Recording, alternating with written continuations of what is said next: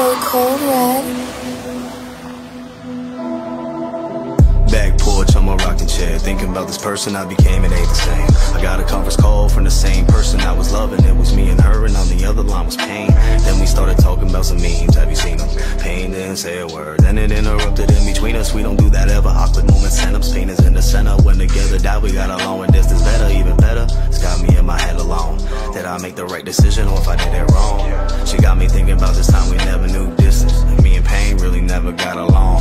But I let your call ring like I ain't got a phone. Whoa, how the fuck you get like this? Thinking could it ever be the same, or if this is what it is? Either way I wouldn't know, cause I never took the risk. Saved message. Saturday, February 3rd, 9:12 p.m. Hear this. I know you're checking your messages, I can tell. Right now it's 10 after 9.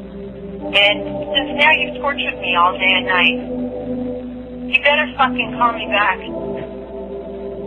You better fucking call me back if you want any chance of ever working this out with me. I swear to God, I've done every fucking thing that I could possibly do. So are you happy? Are you happy? Shit, you're not the type to lie. And if shit was popping off, I know you had my side when it was time to ride. Tag team partners during grinding time. To this awkward situation where it's time by. Like when's the last time we smoked a swisher? Now I call, it's how you been, how's the dogs, and a bunch of other fella. Man, this shit is really got vanilla. Not gonna act like it's not dead. We not on here auditioning for Thriller. Man, for you I would've pulled the trigger. For anybody disrespecting you or getting in between that perfect picture, I know what the future holds is standing by. Like that talk we had at the Wendy's about moving out to Anaheim. But how much longer can you handle lies? You try to open up a conversation and I show you how it's minimized. Thinking to myself, what kind of man am I? How the fuck I'm trying to do this to the biggest fan of mine? Whoa, now I don't really know, and I don't get it. But I can feel it in my bones, so that I might regret it. I might resent it, but at least I admit it. So I ain't sugarcoating nothing like I knew you was diabetic. So I'ma lay it out, I'm really hoping you get it. My life's been hectic. Other day I walked to 7-Eleven to get a beverage. Went to go cash out and buy my selection. I saw the cashier shake his head as he's denying my debit. Man, I'm about to cross the line like Michael Bennett. To top it off, your birthday's next week, I ain't forget it. But I started thinking hypothetical, like you call it and end it. She won't think you're as pathetic when you can't show up with a present. So I let your phone ring like I ain't got a phone. Whoa.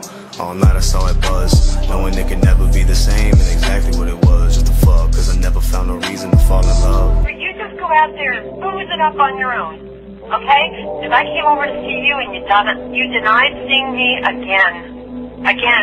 And I was even coming over to you after apologizing to you, after doing all those things, saying all those things on the phone to you that mean absolutely fucking nothing.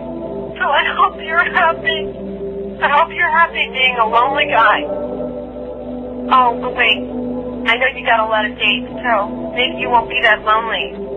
Well, you know what? I've done everything I fucking can. You want to be with me, yeah? Great.